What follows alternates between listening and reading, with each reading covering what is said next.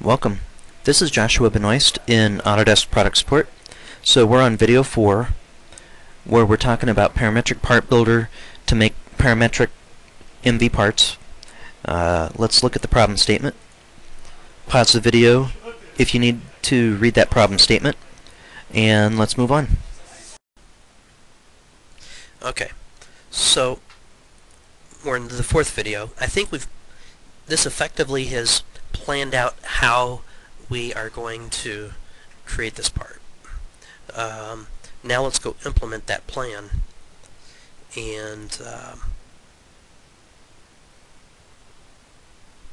we might actually, in order to extrude him upwards, we could either offset this guy again upwards, so have a fourth plane offset upwards, and just extrude him between the two planes. But there's another technique also that kind of, since this is just coming out a certain distance, there's another technique we can use. And I want to point out that we're actually using 3 different techniques here to extrude things. So this guy, we're extruding along a path, all within this work plane right here. This guy, we're going to extrude between 2 planes. So with the starting profile, and just say, hey, always bridge between 2 planes. This guy, we're not using a path. Instead, we're just going to say, here's a profile, extrude such and such a distance away from this plane here.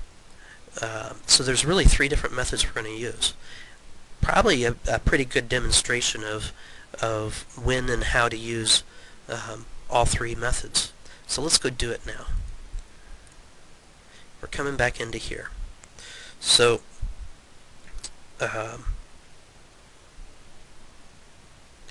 what we need to do is identify the center point of this guy now. So what we're going to do is we're going to draw this path here straight out, and and then over. And actually, I just realized that when we made our plans before, this path comes straight out. In this example, coincidentally, this guy is on the center of the main body already, but it may not always be that way. So instead, in order to find that center point, we need to come off of this guy with this line out by half the width of the main body, and then come back this way by half the length of that body. And so let's say that, let's just change our example a little bit to demonstrate what I mean. So let's say he's not centered. Let's move him. I want to move him as well as these guys down here.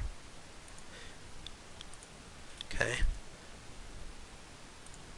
So I want to move them off center enough to demonstrate our example. So let's say that that connection, return air connection there, is not on the center.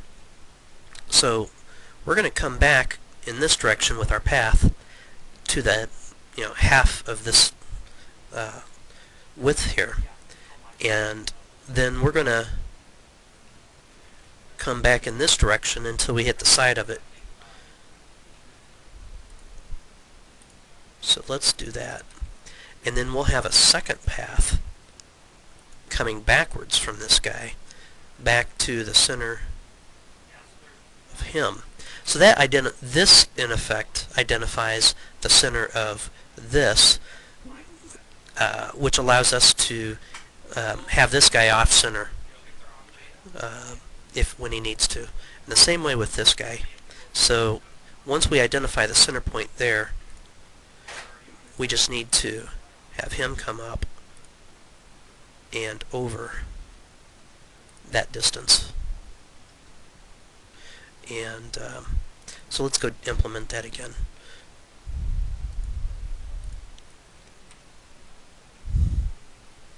So we need to come here and say add geometry. And we're going to do a line. We're going to say come in this direction so far, and then go back into that direction. Okay.